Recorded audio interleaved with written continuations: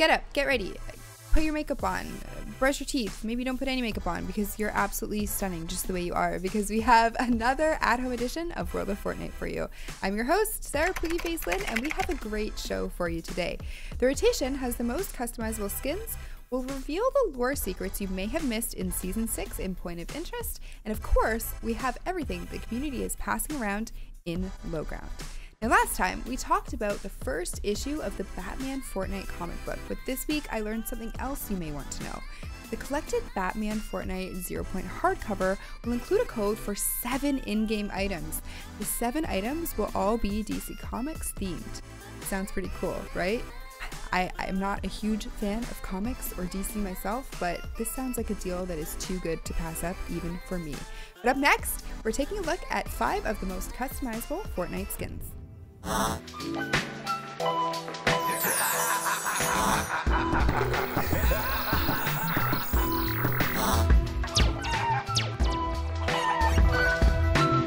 Fortnite has some pretty creative skins, and what always makes players happy is seeing edit styles on the skins they buy. Being able to customize your own skin gives you a chance to use the same skin for a long time without getting bored simply by switching between styles. A lot of skins such as the old Ragnarok and Drift skins never got these edit styles, and none of those skins are being used today because they got redundant after a while. On the other hand, skins like Omega or the soccer skins, also released around the same time, are still being used because of their customization option. Today, we'll be taking you through 5 of the most customizable skins Fortnite has released to date. Our number 5 spot is shared by Blackheart and Hybrid from Chapter 1, Season 8. These skins came in the same battle pass and are similarly customizable, where the first and last stage look entirely different. On top of that, the first stage doesn't look incomplete like some of the older battle pass skins such as Omega and Carbide, where the skin would complete itself as you gained levels to obtain the final stage. Blackheart is a pirate that turns into a ghost pirate, and Hybrid is a ninja that turns into a dragon-human hybrid. Both skins give you the option to change colors for each progression stage and have first and last stages that look different enough to be 2 separate skins. A bunch of dragons running around the giant volcano surely brings back Season 8 memories, doesn't it? The number 4 spot is shared by Rox and Vendetta from the next season. Following the futuristic theme of Season 9, these two also have unique first and final stages, each with their own set of selectable styles. Both skins pack on armor with each stage, going from a basic human skin to a robotic supersuit. You can change the color of the lights on the suits, the metal, and even the outfits of the original human characters. The best part about these skins is that the light on their suits isn't super bright like the Dark Voyager or Omega. You can still wear them when it's night in game without being easily noticeable. At number 3, we have Maya from Chapter 2, Season 2. Maya offered an insane level of personalization and was easily the most customizable Battle Pass skin ever. She also came with her own glider that is made up of several customizable parts. Maya had edit styles for her hair, tattoos, sleeves, boots, shirt colors, vests, helmet, pants, you name it, as well as her face paint. The skin was all everyone was talking about during that season, and each of these modifications was locked behind its own mini quest. The reason why Maya isn't higher on the list is because A, her customization was locked to that season, and B, even with all of the customizations, each unique outfit didn't feel unique enough. You could modify her as much as you wanted, but she wouldn't lose that military secret agent-ish look. Moreover, there are so many skins that could be mistaken for a Maya skin from a distance. Number 2 on our list is the soccer skins. Infamous for being sweaty skins that only skilled players use, these skins actually let you pick from a number of colors. Once you've picked from a variety of male and female characters, you can then pick your soccer team that will allow you to dress them up with their respective jersey. The game doesn't let you customize each and every color because the outfits are predetermined, but there are 32 different combinations for you to pick from. Unlike Maya, these don't follow similar color patterns and offer a good range of options. That reminds me, it's been a long time since a yellow soccer skin donkey laughed at me after killing me point blank with a pump shotgun. At number 1, we have the superhero skins from Season 4. Epic Games really went all out with these skins. Starting off, we have a bunch of different male and female skins, each with their own unique person. Then we have different styles for each: skin color, hair color, mask variants, super suit variants, different materials and textures, and colors for each part of the suit, just to name a few. There's also an inbuilt emote that lets you flash your chosen icon like the bat signal, and pickaxes with their own unique glow. If you see someone using a variant of this skin in game, it's very likely you'll never see someone using that exact same combination again. It's that good. The skins are also pretty cheap, priced at 1,800 V-Bucks each, despite being legendary skins. I'm definitely curious to see if Epic can make something even more customizable within the 2,000 V-Buck price range in the future.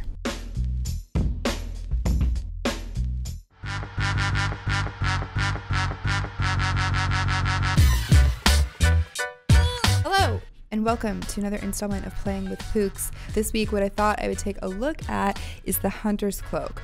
Now, what is the Hunter's Cloak? What does it do? How do we use it? The Hunter's Cloak needs 2 pieces of bone and 1 piece of meat in order to be able to craft it, and it has a couple of different uses. What I'm going to try to do is land in these brown wooded areas because I do have to harvest the bone and meat in order to be able to craft the cloak. Seems pretty good. Concept of it, theory of it, seems pretty great. Oh, here we go. Let's go. Hello, cluck. Try structures, fly time meters with a chicken. Higher cluck. You know what, guys? Are you just testing? Oh, there was an animal here. Hunter's Cloak, we can already craft one. Holy craft. I was not expecting that. All right, cool. Okay, Hunter's Cloak. Now we just consume it, put it on. Shazam! Look at that bad boy. My track record isn't great when it comes to stuff like this. Hello, friends? Nope. Nope. What? No! Cluck! Ah! What the cluck are you doing? What a foul thing to do. Why would you do that? I was trying to tame them. Oh my gosh, guys. Are you serious? Good. Cluck's dead. Yeah, you get him. Hello? Oh my goodness. All right, you know what? Cluck's out. Little raptor friendo is in. Oh my gosh, we have a pet. Hi. Okay, look at us go. We're finding some good loot right now, guys. This game is basically free. If I lose, I will be very surprised. Now that I've just jinxed myself adequately. Oh shoot. Oh no. Focus off.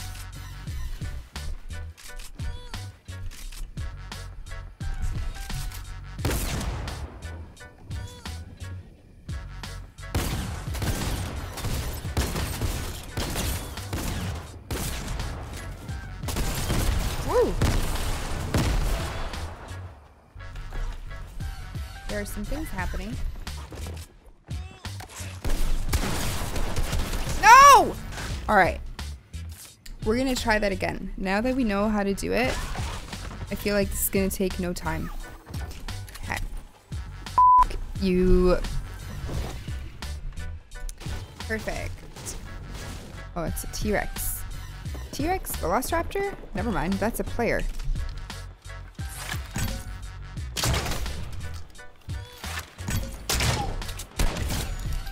Goodbye.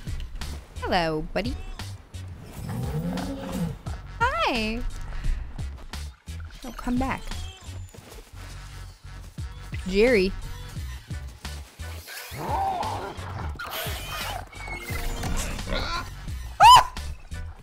No! Pumbaa! Oh my gosh, guys. Pumbaa down! Pumbaa run!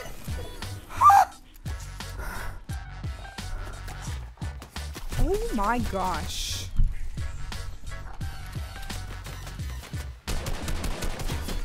Oh no, not great. We have to run. No! That jellyfish was supposed to be for me. I'm being attacked.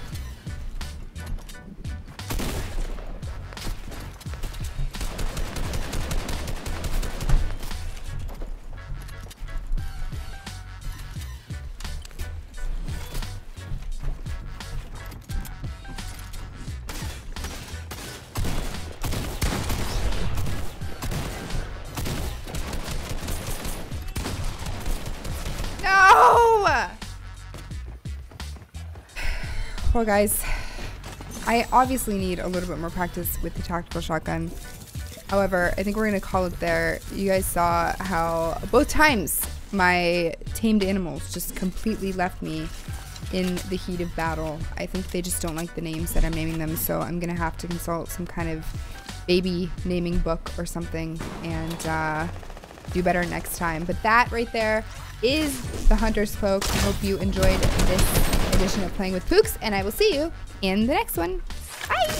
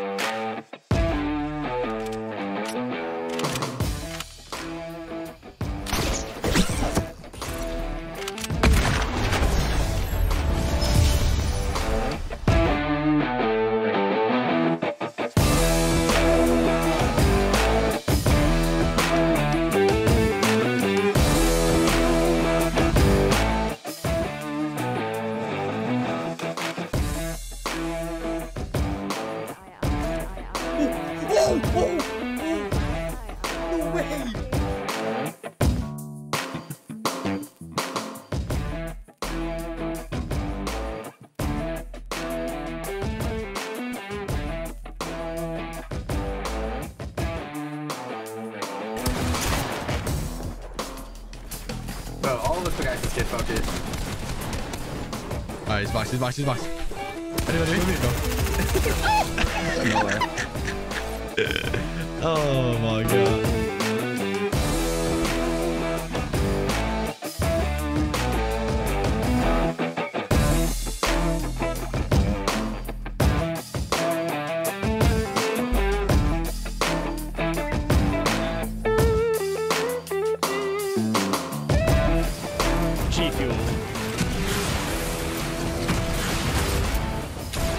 Sir, I'm gonna need to get back in my boat.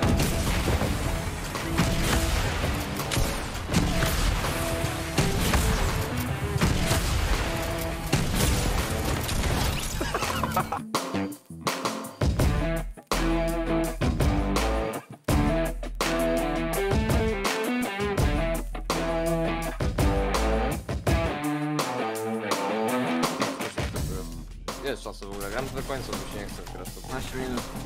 Nie zabiłem. On nie zabił. Nie zabił. Kartun HD. Kolejny. Zabił. Ale dwóch czy jeden? Weź wypierdalaj.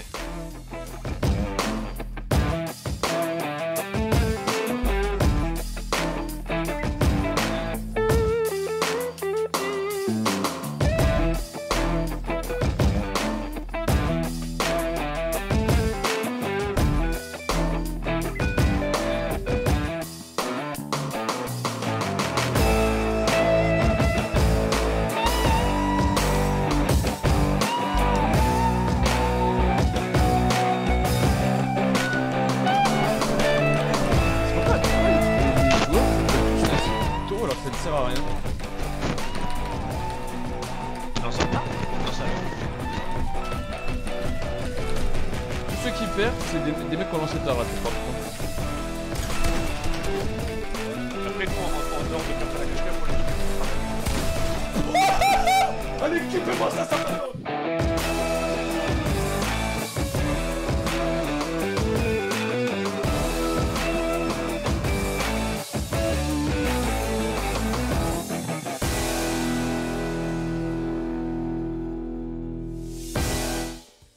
When you're starving to see some great plays, Hot Drops is like a wonderful, warm, delicious meal. But for me, low ground is kind of like dessert. First up, Starlight Hey _ found out that frogs can fly. Sort of.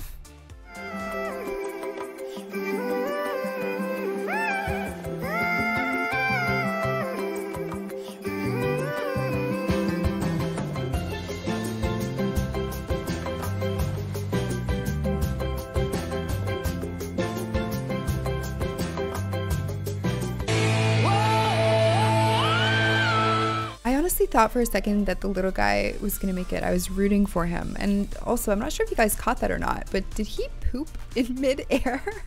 Next, Huvo finally makes it over the hump.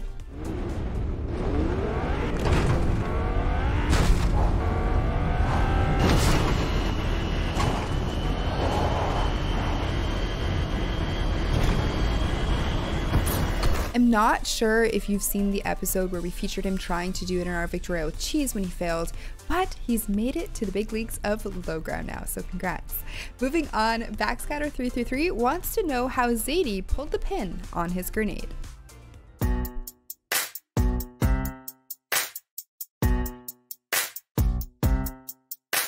Among Us in real life. Sus, sus. Among Us in real life. Sus, sus. Playing among. I have a theory. Magnets? Let's put a pin in it. We'll come back to that one. Next up, Nitro Dame Gaming thinks this may be a little bit ironic.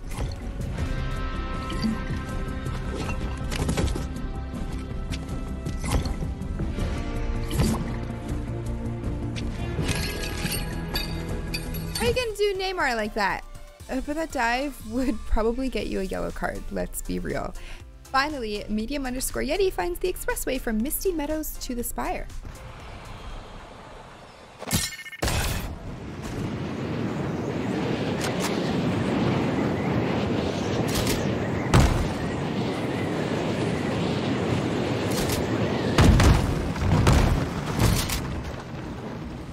I don't know if any of you noticed that, but I think at the end there I saw a little propeller just morph out of the back of the plane.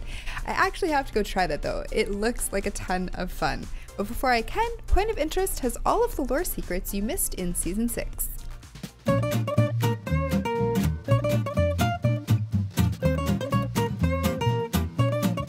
Fortnite Chapter 2 Season 6 has given us this chapter's biggest lore update yet. However, Fortnite's storyline is somewhat disorganized and all of it isn't narrated through live events and pre-season cutscenes. Today, we'll be taking you through all of the lore secrets hidden across the map in Season 6. Many of Fortnite's lore secrets are hidden within NPC dialogues, some that even require you to wear a specific skin to access that particular dialogue. In Season 5, the NPC Bunker Jonesy had a lot to say about escaping the loop. This season, we have a bunch of new lore-related dialogue scattered across the map. Starting off, we finally have information on Jules' relation with Midas. Midas and Jules were two characters introduced in Chapter 2 Season 2 as members of the agency. They had some similarities, but we weren't quite sure how they were related. The most commonly accepted theory was that they were siblings. In Season 6, Jules has arrived near Camp Cod as an NPC, and it turns out that she's Midas's daughter. There is a separate dialogue if you visit her as Midas that confirms the relation, but even if you use another skin, she will still make the same revelation. Another Easter egg in this dialogue is that if you talk to her as Meowscles, who is Midas's arch nemesis, she will surprisingly acknowledge you without any animosity. Speaking of NPCs, we have a lot of them talking specifically about memory loss caused by the 0 points energy. Back in Season 4,